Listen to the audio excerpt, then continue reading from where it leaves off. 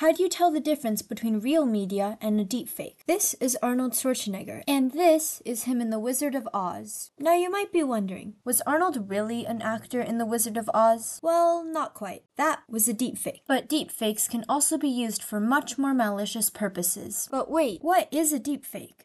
At its core, a deepfake is a piece of synthetic media that appears authentic but has been made or manipulated with generative AI models. There are three main types of deepfakes: audio, video, and text. Audio deepfakes aim to synthetically generate sound that has been created or altered using deep learning models. Video deepfakes typically involve the training of a deep neural network on a large dataset that features the media of the target. Text deepfakes typically refer to artificially generated content meant to mimic the style, structure, and tone of human writing.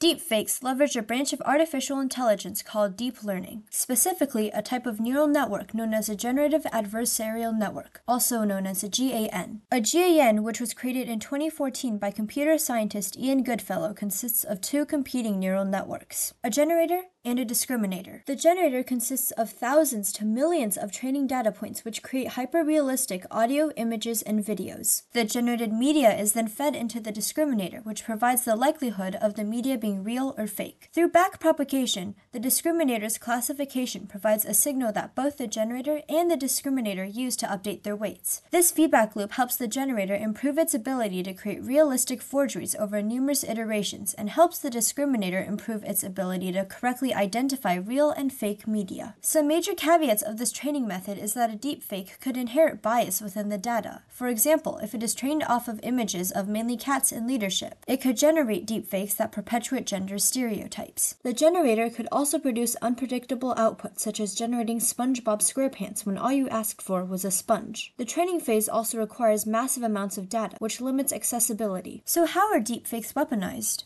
Deepfakes can be used to spread misinformation, like fake news videos that manipulate public opinion or tarnish reputations faster than you can say deleted. Political campaigns?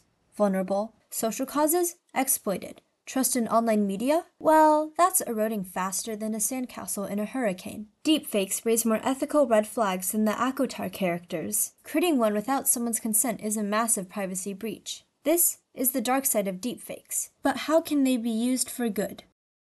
We saw how deepfakes can be misused, but they can also have many positive impacts. They can be good, funny, and educational. Accessibility tools. Deepfakes can translate sign language into realistic speech or create accurate subtitles for videos in real time, making information more accessible. Entertainment. Deepfakes can create hilarious parodies and skits, placing celebrities in outrageous situations. Imagine a cooking show with a deepfaked Gordon Ramsay, critiquing the culinary skills of historical figures. Education. Deepfakes can bring historical figures to life. They can be used for de-aging actors in movies or creating realistic special effects, pushing the boundaries of filmmaking. By harnessing the positive aspects and fighting back against the malicious ones, we can ensure deepfakes become our friends rather than our foes. Thank you guys so much for watching. I'll see you in the next video. Bye!